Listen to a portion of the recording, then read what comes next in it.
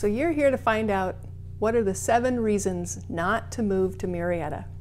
First, when we first moved here we had 4 small children and we had lived on base with a very friendly neighborhood. And we landed in Murrieta. A lot of these people have been here a long time and they have their groups of friends. And it wasn't the most easy thing to do to start to make friends. But the good news was that eventually I realized I have to get out and do the things that I like to do. And I started volunteering at the school, found a really great group of friends over the years. Shout out to the snack bar moms at the marching band at Murrieta Valley High School. So item number 2, that was a challenge here in Murrieta. Like I said, we had arrived here with 4 small children. They were 5th grade and under, and we really thought it's safe neighborhoods, which it is, great schools, which they are, but over time we found that as our kids got a little bit older and into their teenage years, they would say things like they were bored being here. But the good news is it turns out that the schools are so great, and there are lots of activities that they provide that a lot are very low cost or free. There are hundreds of clubs at the high school level, whether it's academic competition teams like mock trial, robotics, virtual enterprise, which are very competitive at our high schools here in the Valley. There's art, theater, marching bands, there are dance clubs, there's every sport you can think of. There's a lot to do that is provided if your kids just will go take advantage of it. And the other thing that I really learned over time having kids is that when they get bored, that's when they actually go learn things on their own. So it kind of turned out to be a good thing. Item number 3, it's a suburb. There are lots of tract homes, lots of planned developments, look kind of like cookie cutter homes.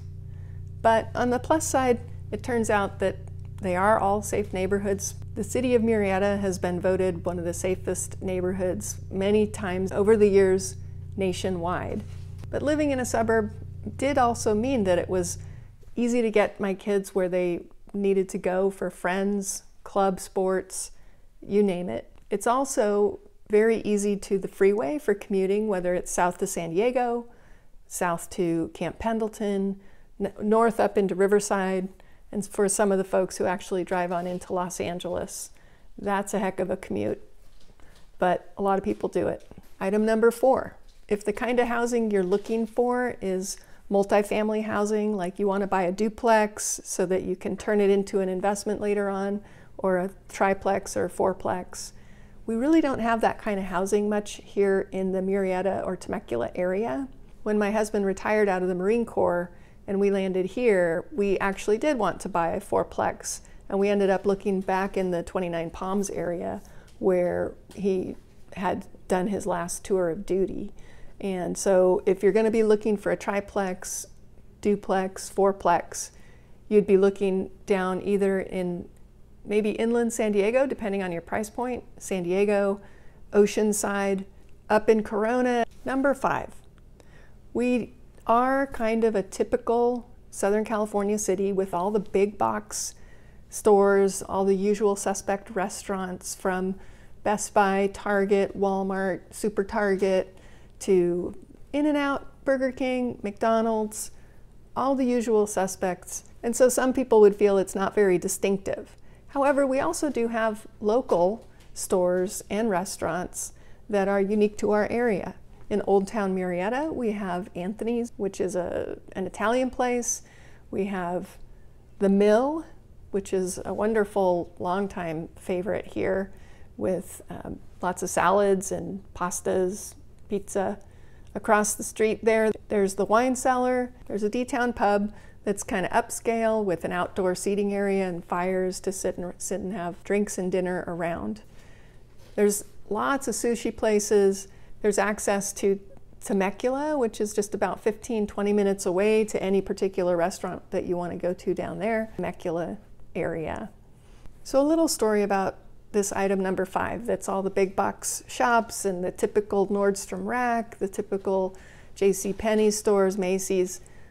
As my kids aged into high school, we went through 16 different homecomings, 16 winter formals, at least 8 proms. And so when the kids go to search for their outfits to go to these events, our kids and their friends tended to think that they were kind of choosing from all the same patterns and dresses at all these big box types of stores. But the good news turned out to be that we discovered lots of other kinds of stores that are here and local. There are thrift stores. There's the Salvation Army. There are consignment stores. My favorite is Savers, kind of a larger selection. We're also adjacent to, or an easy drive from, San Diego, Los Angeles for the garment district, and then Orange County for some really upscale malls.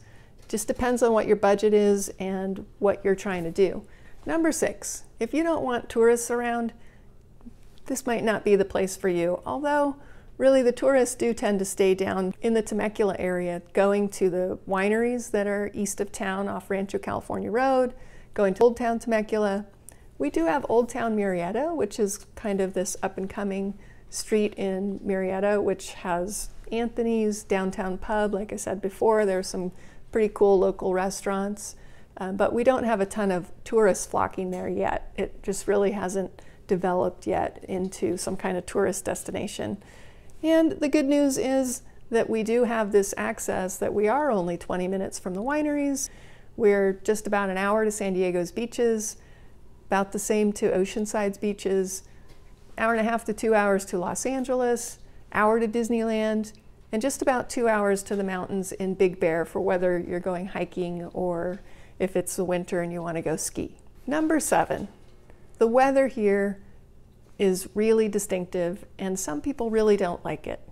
We're on the edge of a desert where during the summer months, a couple of months every year, the temperature during the day is in the low 100s. The good news is we do have air conditioning. A little story about the weather here. We don't get much snow.